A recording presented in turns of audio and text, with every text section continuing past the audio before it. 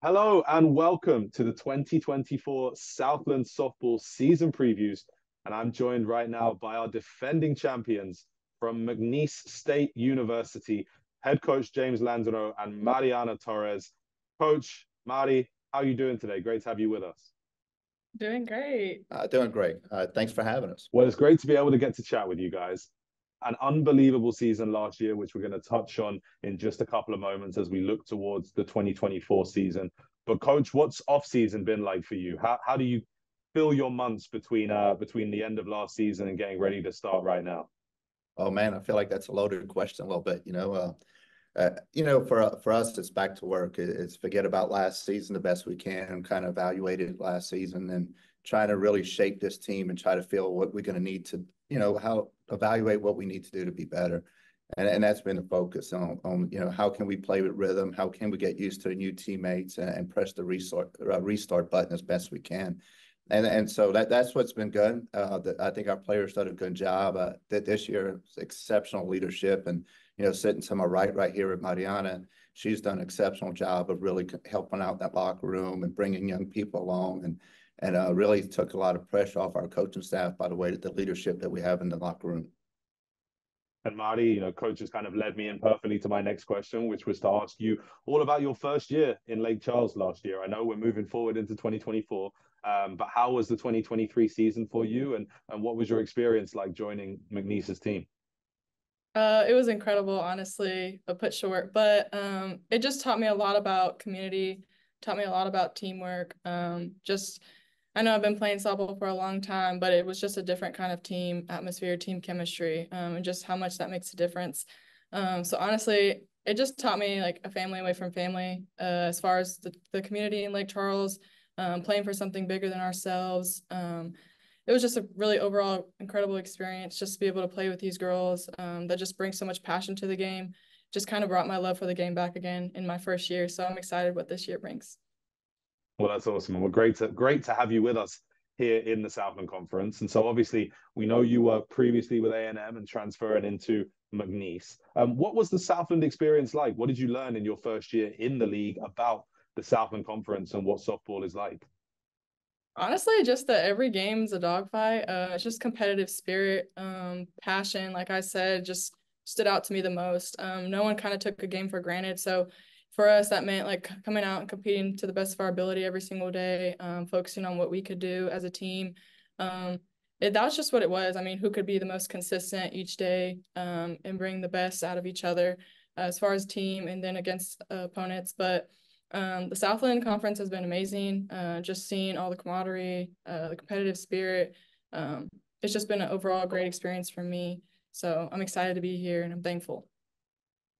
And coach, I know you want to move on to 2024 and we'll get there in just one second, but I do have to just touch on, what was a school record year for you guys with 47 wins last year, an unbelievable achievement. And obviously we know how it finished and how we wanted it to continue.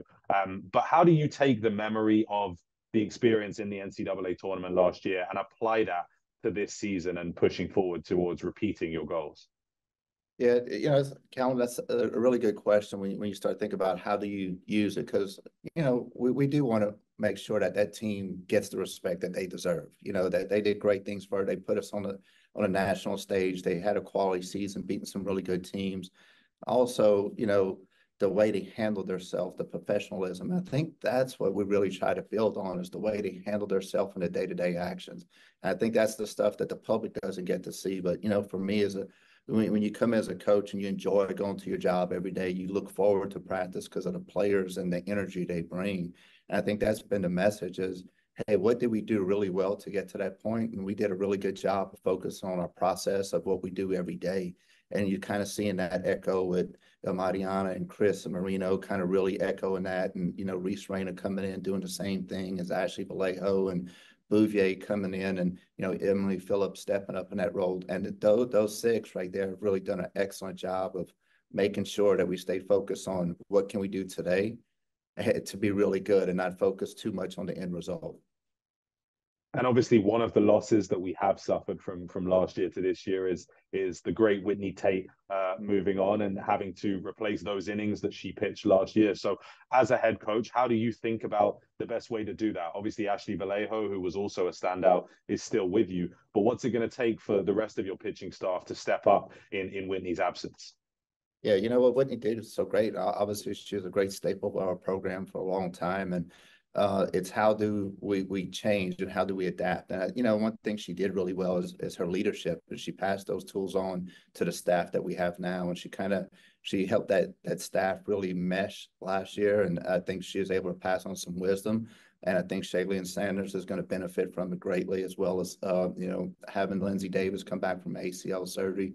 She's been excellent with it, with passion and work ethic, and what you see even passed on to the freshmen, you know, with Ashley stepping up and having that leadership role passed on to freshmen, you know, like Emma Banks and Ryan Scheck-Snyder coming in this year as a sophomore, and then also seeing Lexi Dibley pitch. What you're seeing is that leadership kind of getting passed along from what Whitney did. And now Ashley's kept stepping up and kind of preparing them. Hey, what does it take to get yourself ready to pitch?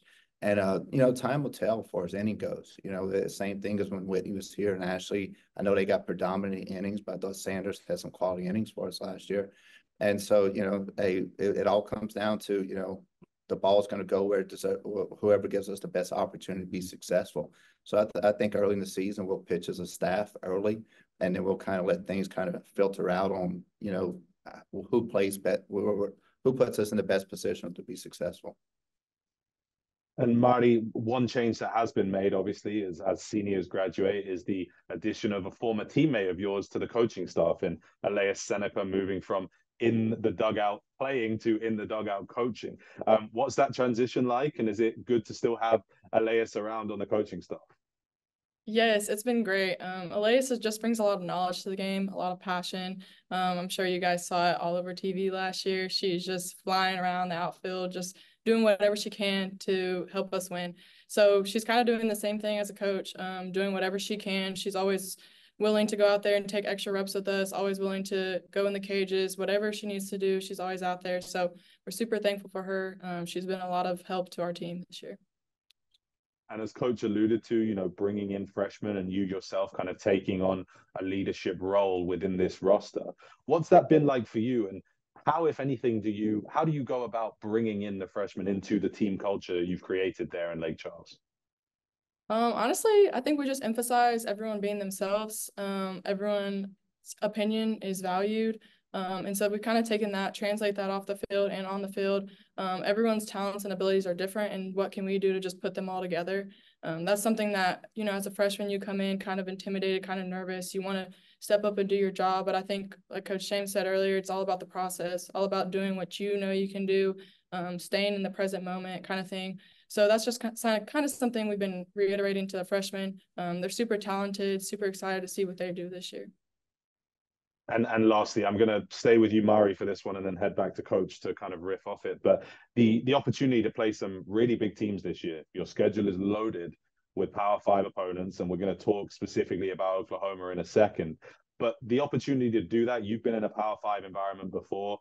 How does that kind of resonate with this roster and the opportunity to really take on some of the biggest names in softball in this country? Honestly, we're just super excited. Like Coach James was saying earlier, I just enjoy coming to the field every day, whether it be practice, whether it be on my own with my teammates, just getting extra work in. But we're just super excited. We don't really pay attention to who we're playing. We really focus on ourselves and what we can do. Like Coach James says all the time, you know, like who can get better faster, and that's kind of our mindset. So we're excited because, I mean, any game is anybody's game. So, you know, we're just going to go out there and do what we know what we can do best, play as a team, play for the community of Lake Charles, and just see what happens. But we're excited. And Coach, obviously you built this schedule very deliberately, it seems, to test yourselves against some of the best teams in this country. What does it mean to have the defending national champions, Oklahoma, coming to Lake Charles to play you guys twice? And what does that say about Southland softball in general, that teams want to challenge themselves and Southland teams want to play against the top teams in this country? Yeah, you know, when you step back as a coach, and obviously on game day, it's about us playing the best softball we possibly can. But yes, you know, for our community to always turn on the TV and see teams play and actually be able to come and watch those teams live now, I'm excited for our community, our fan base. I'm hopefully, and I'm excited for our conference, right? You see our conference stepping up and challenging itself and been in the conference a while, seeing the level keep growing and growing within the conference makes us all better. I always tell our kids that competition is what drives you when you know you have to be at your best every single day. And that, for us, that's the excitement, right? You're going to play against some of the most talented athletes in the country. So that's what you train for. You train for those opportunities to be able to play those teams and see how you match up. And did all my training pay off? And, for us being able to do it at home, for our fan base, and hopefully keeps growing the sport. We feel like the sport is growing at a rapid rate right now. And hopefully it helps it grow it in our community, where it could come and see teams that you hear about, but maybe they've never seen before, be able to come to Southwest Louisiana, and hopefully makes for a great atmosphere as well. For our student athletes, love to play in front of that kind of atmosphere. And, those atmospheres is what regional plays like. It's what postseason's like. So the more often we could put ourselves in those situations, we're more prepared to make a run, hopefully at the end of the season this year.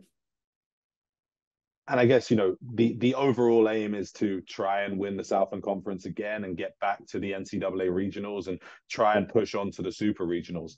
What's it going to take from your team in terms of consistency and what they're going to have to put out on the field in order to be able to achieve those goals?